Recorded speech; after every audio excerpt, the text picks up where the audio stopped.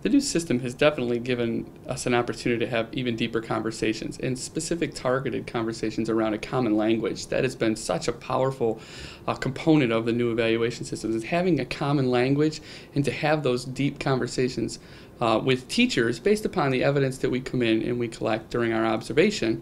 And then it's a give and take. It's a let's look at this together and see specifically. Let me give you a specific example of questioning. Who's asking the questions, who's answering the questions, and who's guiding that work, and how often are the questions being asked and an answer given one time right away, or is there more questions that they're building upon and things like that. It's just a great opportunity for us, again, to have that deeper conversation about the student and their part in the classroom with the teacher. I think what it has done for both teachers and administrators, it's given us the common language of the frameworks, which makes a lot of sense. It is what good teaching is all about.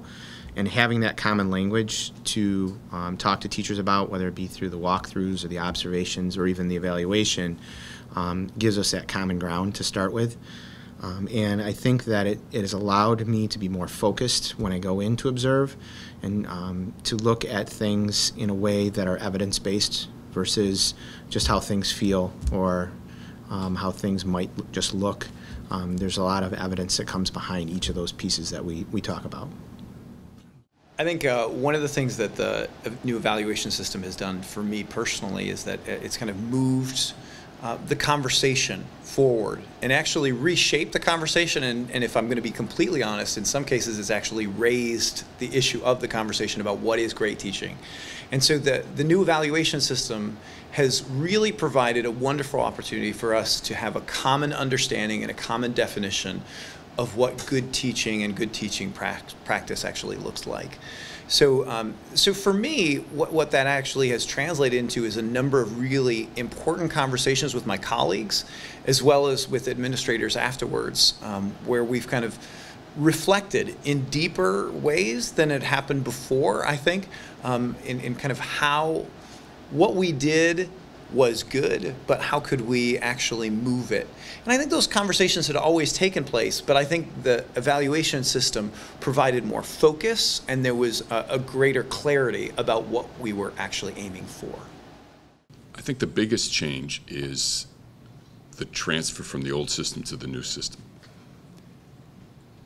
I've been teaching for 27 years in this district. I've got paperwork in a folder at my house that I've signed, and most of those evaluations consisted of an administrator coming into my room, watching a lesson, shaking my hand, thanking me for the opportunity to observe. And then I'd get a lesson evaluation back a few weeks later, and in many cases, I'm embarrassed to say, I wouldn't even read the things. The process before wasn't effective at changing what I did in the classroom. It was a brief snapshot of one day.